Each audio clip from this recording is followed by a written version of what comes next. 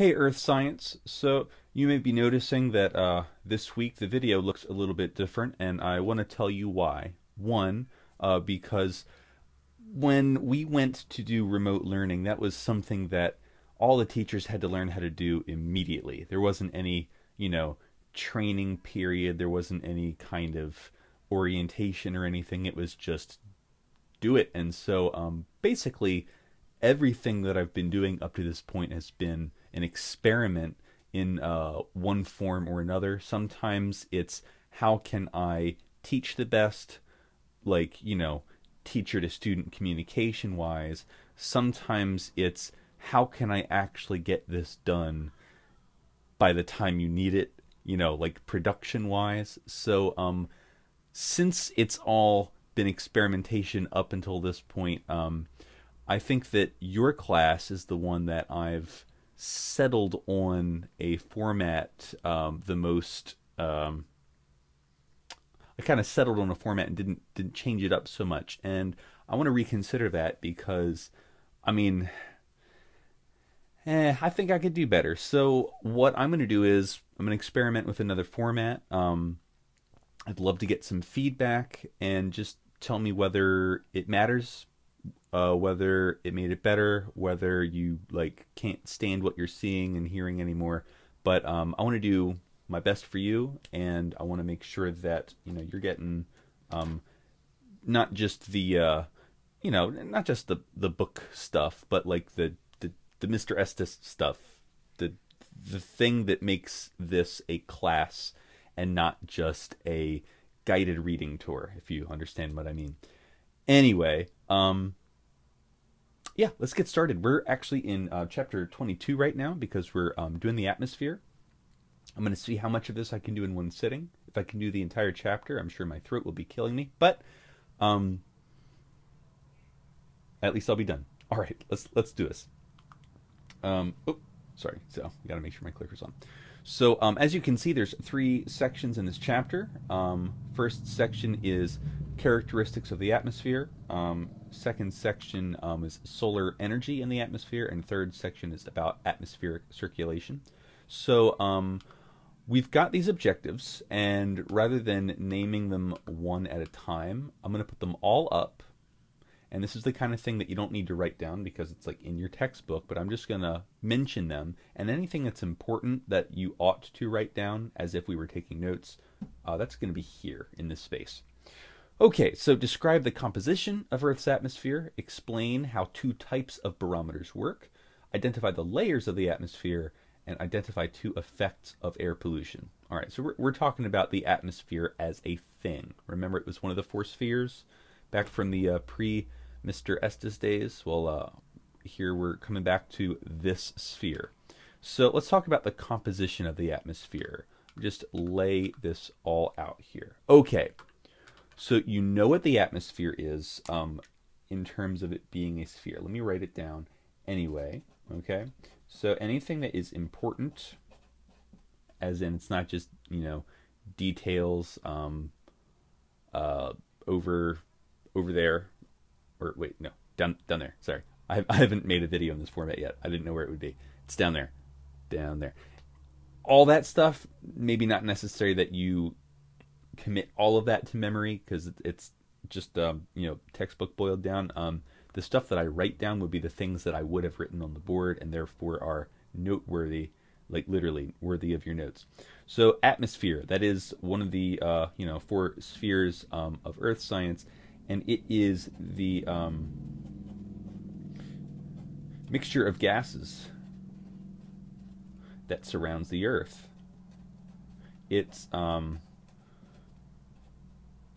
funny to think that it's actually a mixture because we tend to think of it as like one thing. In fact, way back in olden times, when the 5 elements were earth, water, air, fire, and quintessence, the 5th one, it was like a thing. It was like pure, but it's not even. It's a mixture, which is a little funny. So the most abundant elements in the air are the gases nitrogen, oxygen, and argon. We can actually make this be quantitative. So we've got 78% of the atmosphere is nitrogen, 21% is oxygen, and just right there, that's approximately 80 and 20. So you can actually do this. Let's see if my hand fits here. So if you put up 5 fingers, okay, 4 of those fingers are nitrogen, 1 of those fingers, and for today a thumb is a finger, is oxygen. That's basically the whole atmosphere. There are some traces though, because as you can see we have 1% left over. That 1% is split up like this: 0.9% argon, and then 0.1% other. Other notably includes carbon dioxide and water vapor. Okay, so the two most abundant compounds are water vapor and carbon dioxide. As you can see, nitrogen and oxygen are just elements, right? Those are both elements from the periodic table. So is argon, but water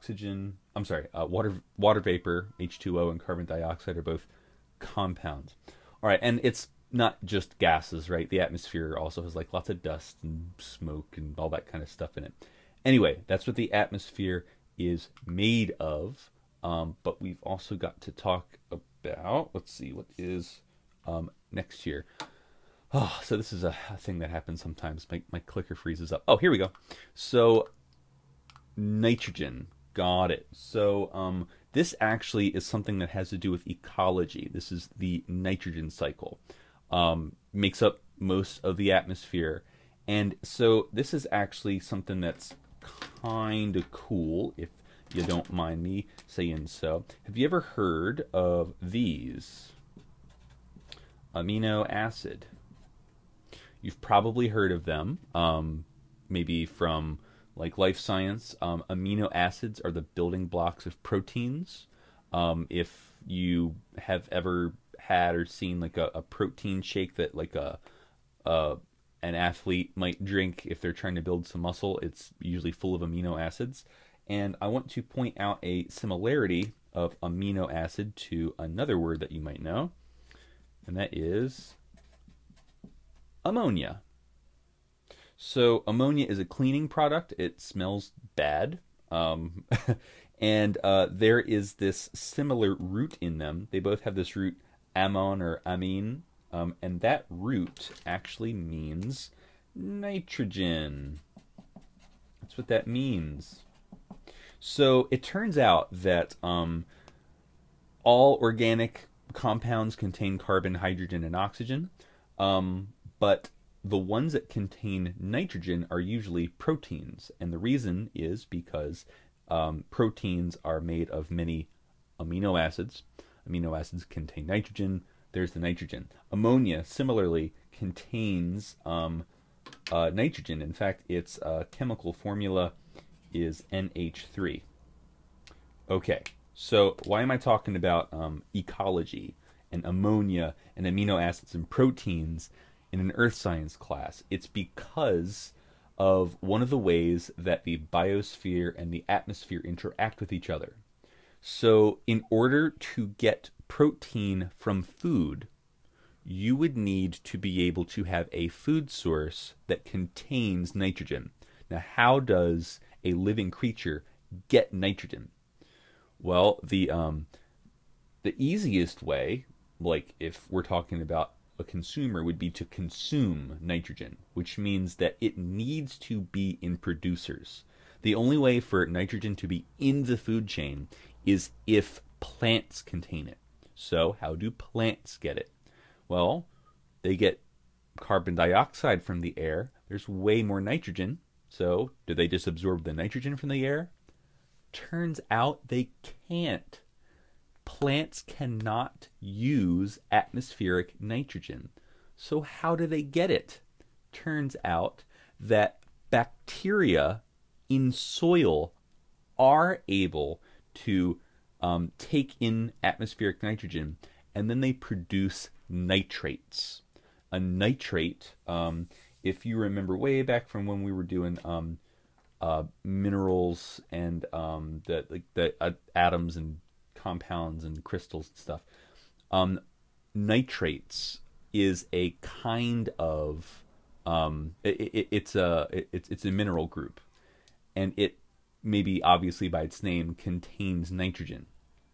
Nitrates are also commonly found in like plant food, like fertilizers, and the products of these bacteria, they're called nitrogen fixing bacteria, are nitrates, like ammonia.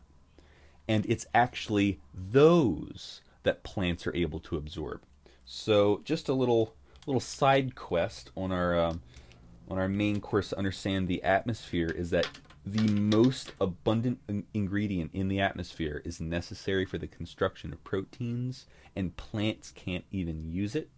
They require it to be processed by good bacteria in soil, and that's just one of the things that us science teachers love to bring up whenever we're studying bacteria, to be like, look, bacteria aren't all bad. Some of them are actually like necessary for life because they take nitrogen out of the atmosphere and give it to plants. Anyway, so we got our atmosphere, we got the composition, we talked about the nitrogen that's in it. Now let's move on to the next slide. So we got oxygen in the atmosphere. So we know that oxygen takes up about 20% of the atmosphere, 21 to be more precise. And oxygen, we talked about way back when we were doing like the periods of geological history, is poisonous to some things because of its chemistry, but most life today, because there are some like anaerobic bacteria, are adapted to require oxygen for metabolism, but a lot of oxygen is produced by photosynthesis. So we've got about 20%, 21% oxygen here, and the 21% oxygen is produced by photosynthesis. And I'm sure you've heard all about photosynthesis in life science. Photosynthesis is something that is done by plants as well as algae and some bacteria, and it's just respiration in reverse. So you respirate, you take food and you breathe in oxygen, and you do some chemistry that changes that into carbon dioxide that you breathe out, water that you get rid of some other way that I don't want to have to mention, and then also energy, which is what you get out of food. That's why you eat. Plants just do that in reverse. They take energy, which they get from the sun, they breathe in carbon dioxide, and they absorb water through their roots to get a sugar, a food product, and then they release oxygen. Anyway, don't need to spend too much time in life science in this earth science class. So it's produced by photosynthesis, and then it is needed for respiration. Okay, so yeah, you all know that oxygen's important. Like that didn't come as a surprise, right? Okay, well, after oxygen, we've got something else. Man, this clicker is really bugging me. All right, so water vapor. Okay, so we talked about water vapor some when we were doing the water cycle, about how water is evaporated into the air, like off of the ground, out of the ocean, off of rivers, but it's also transpirated through animals and plants. So because water vapor is added to the air by processes that are not constant during the day, the actual amount of water vapor in the air may vary. So yeah, so water vapor in the air is due to, you know, evaporation, transpiration. What chapter was it when we were doing the water cycle? It was like chapter 19, wasn't it? It was like our first remote learning chapter, so you can go back and review that. So yeah, levels may vary from place to place and day to day. Actually, I'm curious what the humidity is right now. There was a time, actually it was when I was in school, that I took a trip out to Utah, and I wanted to know what the weather would be so I could pack clothes. When I was looking up the humidity here in Pennsylvania, it was 63%.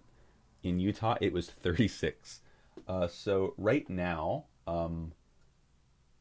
Sunday evening, I have a humidity of 50%. It's going to be different on some other days. So this isn't an official homework assignment, but it would be cool if one of you, some of you, all of you, would just, whenever you watch this video, look up the humidity. Just search the internet for the weather, find the humidity, and tell me what it is. Anyway, so water vapor levels vary place to place, day to day. Has to do with factors like how hot the sun is to cause evaporation, you know, whether the air happens to be near the ocean or not. Okay, so reading check. I'm just going to skip that nonsense. So bye-bye. Composition of the atmosphere continued. Ozone. This one's fun. So ozone is a gas molecule that's made up of 3 oxygen atoms. So ozone, even though it's made completely out of oxygen, is not O2, which is the kind of oxygen that your body can use. So this is actually poisonous. Fortunately, it's way, way high up. So ozone. This oxygen is O2. Kind of like this water vapor is H2O. Ozone is actually O3. And there is a layer of ozone. It's called the ozone layer. Very creative name. And it is a buffer. I don't know if that's the right word. It's a protective layer in the atmosphere that absorbs ultraviolet light. So we will get to where that is exactly when we actually go through the layers of the atmosphere. But it's important that it absorbs ultraviolet light because ultraviolet light is what we call ionizing radiation, which means that the energy in a wave of ultraviolet light is high enough to kick electrons off of atoms. And that can, well, break molecules. And unfortunately, DNA is made of molecules, which means that ultraviolet light is able to destroy your DNA. Now, your DNA has lots of repair mechanisms and safety checks, but, I mean, you get enough damages, a few of them are going to slip through the cracks, and then they're going to be copied every single time that your cells duplicate and make more copies of themselves. Anyway, so we had nitrogen, we had oxygen, we had water vapor, now we got ozone. There is more, but we are going to go to the particulates. Particulates can be volcanic dust, ash from fires, microscopic organisms. These are just all the non-gaseous things. Tiny, solid particles that are in the air as well, okay? So, kind of like, man, we never got to finish that, sediments in water thing because, you know, we never went back to school to play with microscopes. Sadness. The particles that were the smallest took the longest to settle out of the water, and the same is true of the air. It will take a long time for small particles to fall out of the air. Heavier ones tend to fall faster. Okay, so really there's nothing to take from this other than, yeah, there's junk in the air too. But you knew that. Okay, let's talk about atmospheric pressure. This one is good. So atmospheric pressure is force per unit area that is exerted on a surface by the weight of the atmosphere. I'm going to draw you a little diagram, okay? So the first thing that we need to know is something that's called the kinetic theory of matter. And because this isn't like a physics class, I don't need to give you a full definition of this. But the idea behind the kinetic theory of matter, I think that might be, there we go.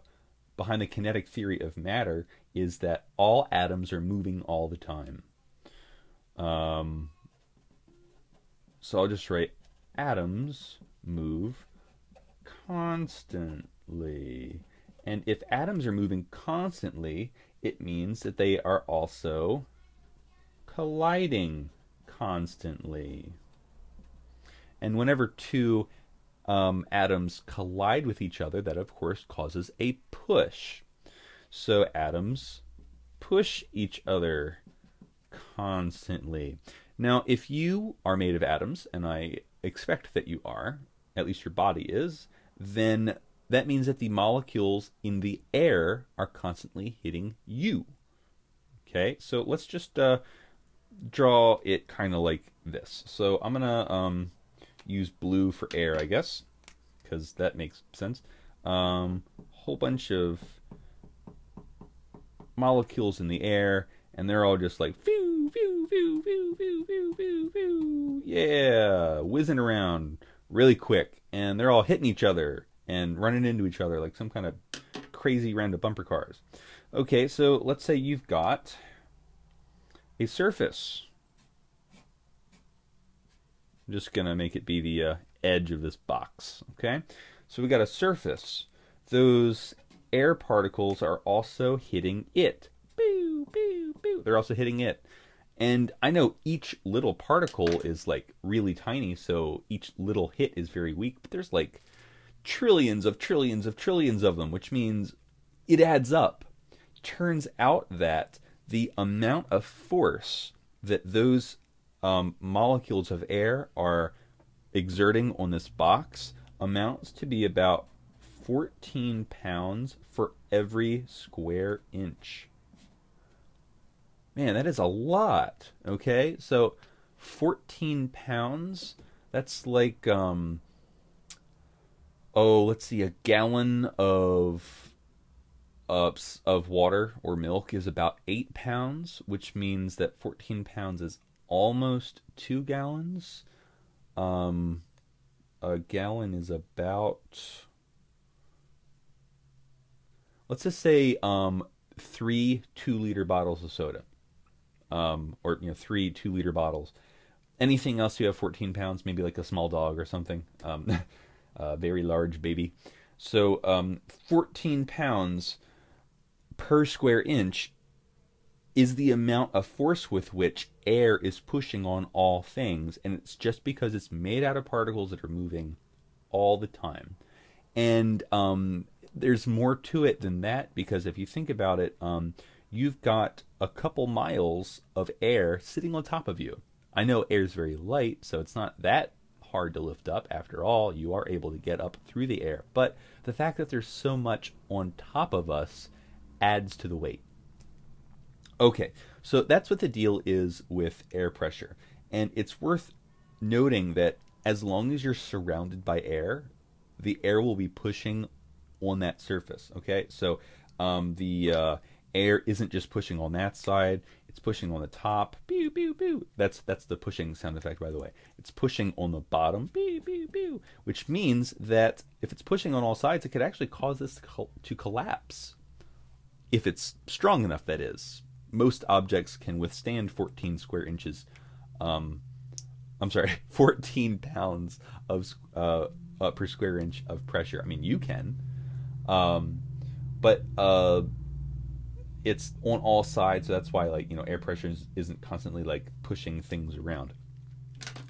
Okay, so if we're going to talk about air pressure, I'd have to guess that the next thing we're going to talk about is barometers. And a barometer is a device that measures air pressure. Some people have like a barometer and a hydrometer and a thermometer all together. Those are really cool. Oh, no, it wasn't barometers quite yet. So, so the deal is that the reason that we even have an atmosphere is because it's held down by Earth's gravity. So what we have is air pressure, and it's actually on what's called a gradient, and it works like this. So here's the surface of the Earth. Most of the air is down by the surface because it's held down by Earth's gravity. Okay? Most of the air is down here. You have 99% of the air within 32 kilometers of the Earth's surface. I think that's 20 miles, I think. Yeah, I think that's about 20 miles. And so the further up you get, the more spaced out that air is. If you've got less particles, that means you've got less collisions, that means less pushes, and that means less pressure. You get up to a certain height and there's so little air that you basically feel no pressure at all. And at that point, we would just say you're in space and you're out of the atmosphere. However, it is gradual, and the reason that there's any air on the planet at all is because it's held down by gravity. Okay, so there's our air pressure gradient. Now are we going to talk about barometers? Maybe we'll talk about barometers now. And you know what? Maybe if the slides don't take us to barometers, maybe I'll just make it. Atmospheric pressure also changes as a result of differences in temperature, the amount of water vapor. Okay, so there are other factors that can change pressure. This is almost like a physics thing. Sometimes on the weather you might hear of a low pressure or a high pressure system, and we'll talk about weather later. But gases can respond to factors. Heat makes things expand, and if you expand, that means you're kind of pushing outward. But also the particles are further apart, which means there's less collisions. So temperature and humidity can have effects on the pressure. If you know of someone who can tell the weather by when it hurts, you know, like, oh, my knee's acting up, it's going to rain. It's because they're feeling a change in air pressure that's corresponding to a weather system. All right, so I got to get to the next slide. Oh, okay, there we go. There's air pressure. Okay, finally, we're getting to a barometer. So, all right. So, let's, yeah, barometers. So, pressure is measured. Let me just close that door. Pressure is measured in a couple different units. One of them is called atmospheres, which is just really awesome because that means that air pressure is 1 atmosphere. It's just how much the atmosphere is. Also, millimeters or inches of mercury, which is interesting, and something called millibars. So, just for some equivalences, 1 atmosphere, which is abbreviated ATM, is equal to 760 millimeters of mercury. Hg is the, you know, periodic table abbreviation for mercury, or 1,000 millibars, which would be 1 bar. Like, why do we need 2 names for the same thing? Don't know. So, 1,000 MB, yeah. Okay. There's actually another unit for pressure that's used in physics. It's called Pascal. And atmospheric pressure in pascals is over 100,000. It's like 101,325 or something. Pascals are very, very small.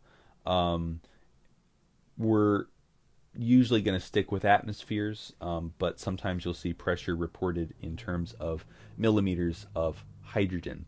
So I'm going to tell you how barometers work. But at least for now, we can have that a barometer is something that measures air pressure.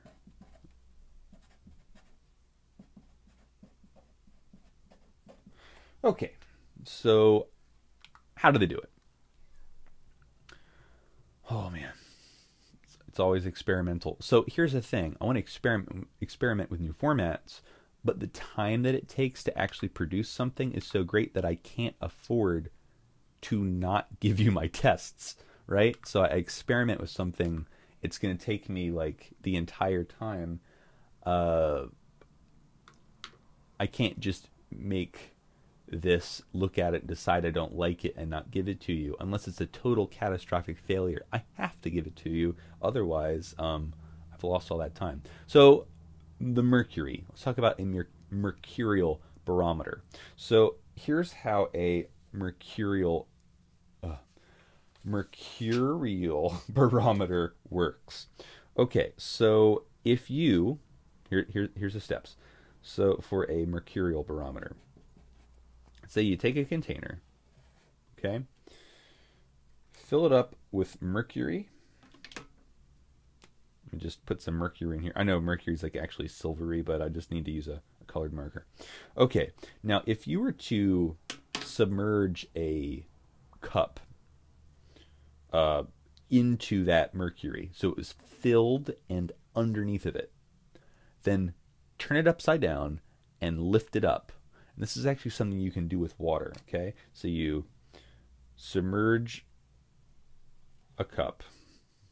That's a cup down there, okay? It's inside the mercury. It's completely full. Then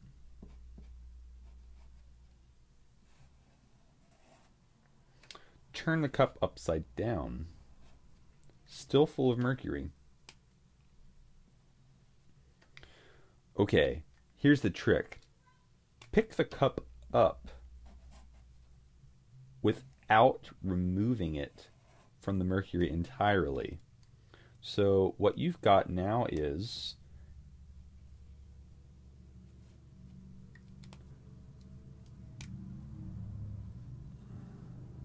okay, so here the mercury is inside the cup, it's outside the cup. Here, the mercury is still inside and outside the cup. So now, here's the thing. When you turn it upside down and lift it like this, the mercury is still inside above this line. So you might ask, well, why doesn't it just dump out? Okay, you ever do that trick? Now that we're not in the school building, I can safely give this one away to you. You ever do that trick where you poke a hole in a water bottle, but you keep the lid on? And then when they open the lid, it starts to leak out that hole. Have you ever done that? If you have, shame on you. But the way that works is the water can't leak out of the hole because there's no air coming in to replace it. Air pressure's keeping the water in the bottle. In this particular case, the mercury can't just drain out because then there wouldn't be anything in the top of this. It would be a vacuum. And it turns out there is a very slight vacuum. And it turns out that if we could zoom in on this, see, I don't know if I have enough room on this page. It's a shame. I'm just gonna have to put it here, and you're gonna have to know what I'm talking about.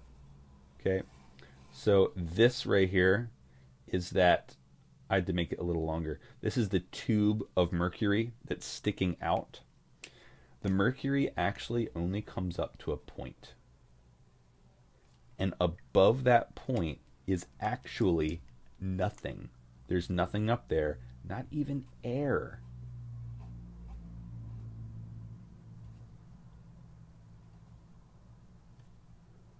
I don't think I spelled vacuum correctly. No, I didn't. I'm thinking of vaccine. There's only one C in vacuum. There we go. That was my arrow. That was what I intended it to be all along. That's a vacuum. Nothing up there. Not even air. Down there is mercury, and it is standing up out of this. How high up does it stand?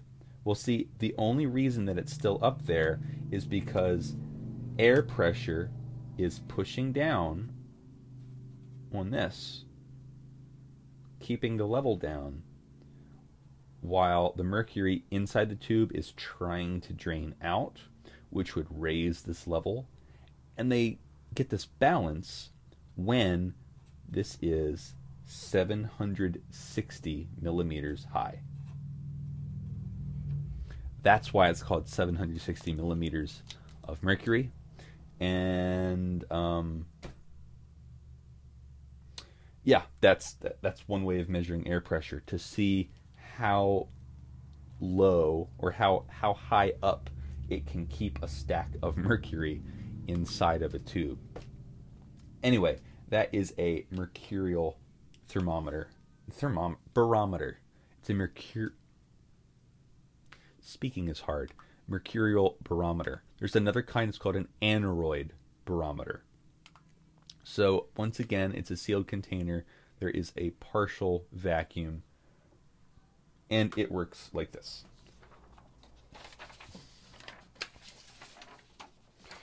So let's say you've got a sealed container. This is an aneroid. This is kind of similar to how like the safety buttons on like a bottle of Snapple works, where after you open it, it pops up. It's kind of similar to that. So aneroid barometer, you got a container that has some pressure in it, but not much. And then outside that is normal air pressure. So we could say we've got this at some sort of balance. Okay, so here's what happens. If the air pressure goes up, it squeezes the box, and you just have to have some sort of like needle attached to it. So let's say we got like a needle on it, okay? And here's our air pressure, high and low, and there it is, pointing right in the middle. When the air pressure is high, kind of might look like this. The box get all squeezed. Ooh, that poor box. And it made the needle poke up because there's just so much air pressure. It's squeezing the box to look like a bow tie or something. Still that very weak air pressure inside. On the other hand, if the air pressure went down, then the box would kind of bloat a little bit.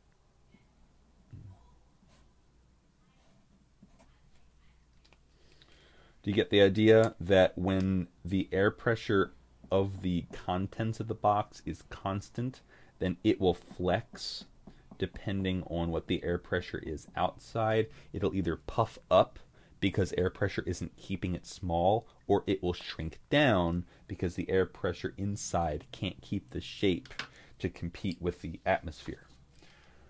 Okay, so we got barometers, the mercurial ones and the aneroid ones. Let's see what else we have. I think we still have to do the layers of the atmosphere. Get out of here, you read and check. Read and check. Okay. Layers of the atmosphere. Okay, so I'm going to make a decision here. I've been recording this for about 40 minutes. I'm going to cut this off right here, make this its own video, because the layers of the atmosphere is enough of a topic to be its own thing, and I don't want this to keep going on and on. Okay, well, I guess that's that for now. See you in the rest of the section.